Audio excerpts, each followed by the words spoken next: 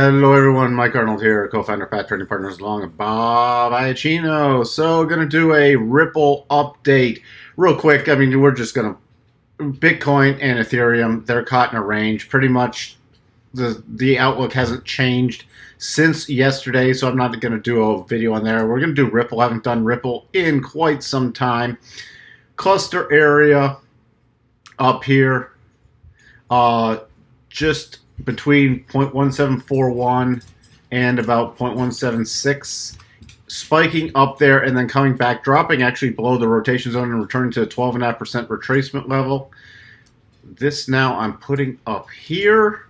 So here's what we're watching. If we drop below the 12.5% retracement level, and really if we get below about 0.1427, start watching for down here, the major areas I'm going to be focused on these little candle bodies, this key close, open combination, and these wicks. So I'd be focused on about 1330, then down to about 128, then down to the most recent lows, 1165.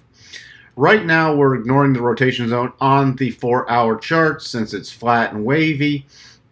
If we start to rally, especially getting above, you see this little ledge here, before this big sell-off, this spike high, and these little areas, it's almost a significant level.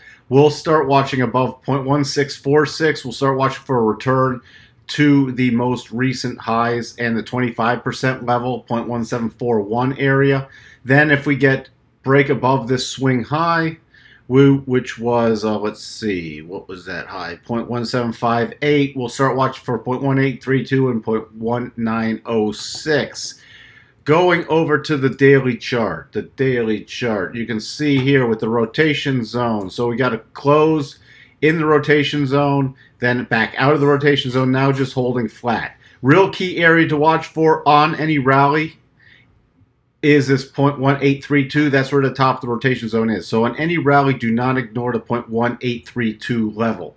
That's going to be very, very key. So the 4 hours essentially neutral, waiting for a breakout. The daily is still in bearish mode.